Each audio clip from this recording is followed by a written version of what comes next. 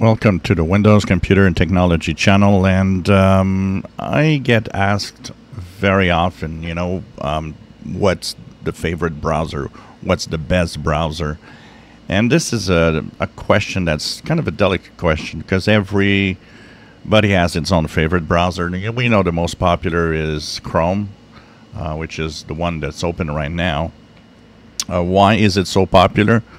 Not necessarily because it's the best. It's simply because it works, and a lot of word of mouth goes into what people use. And when Internet Explorer started dwindling, Chrome took its place, and everybody went to Chrome, and because it was there and it was good and often better than Internet Explorer, so it stayed with people.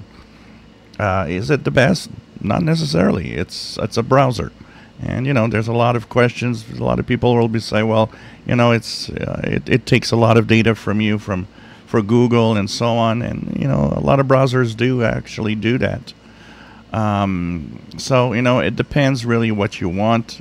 Those that are very privacy focused, they run Brave because Brave blocks ads, blocks snooping on you to the max. It's really the browser for privacy users.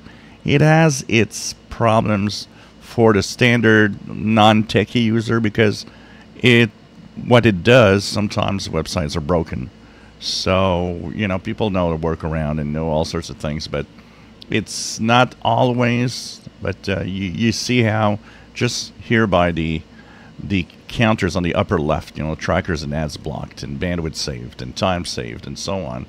It's obvious that it's a privacy-focused Chromium-based browser, and those people that are on, like their privacy, they use Brave. I know a lot of people watching, on the channel here actually use Brave. So that's one browser that could be. Of course, there's Chrome.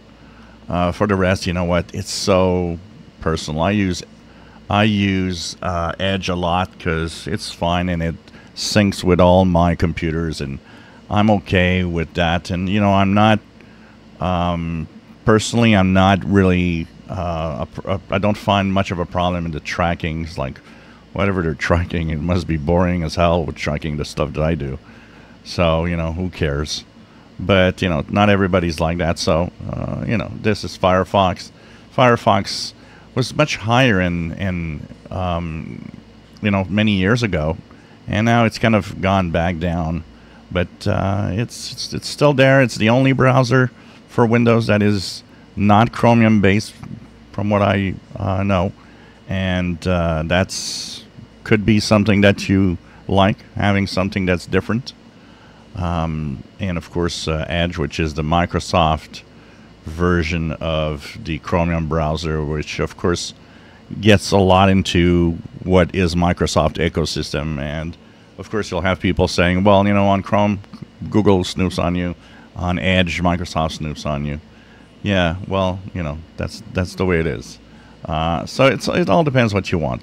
Brave for privacy, or if you don't really care, whatever browser you use will probably be fine anyways. If you enjoy my videos, please subscribe, give us thumbs up. Thank you for watching.